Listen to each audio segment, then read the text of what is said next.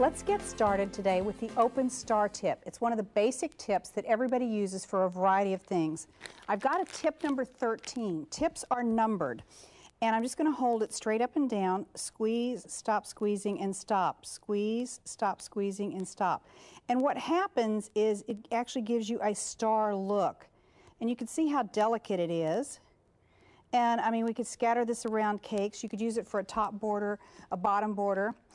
Now I'm going to change and move to an 18 because it makes it a little bit easier for you to see. If you wanted to fill in a cake, what you would do is just squeeze, stop squeezing, and you actually fit them in together. So instead of spatula icing a cake, which is what you may have done in the past, you're nesting them together and you're going to cover the whole cake in the stars. Normally you'd be using different colors for accents, and it just looks really nice and it gives texture to a cake. Again, this is a number 18 star tip.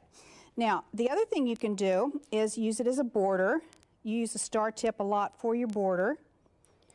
And you can see here, you just put them right close together and just squeeze, stop squeezing, and lift up. You're a little bit about an 1/8 to a 1/4 of an inch off the top.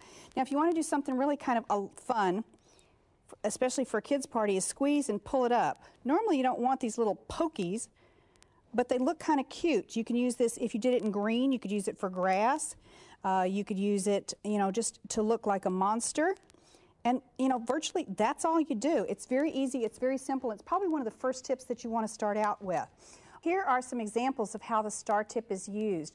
You've got the larger star, you've got the smaller star as your border, mixing up your colors so that it has a totally different look, covering the cake on the butterfly, but you can also use the star tip for cupcakes and cookies. I'll be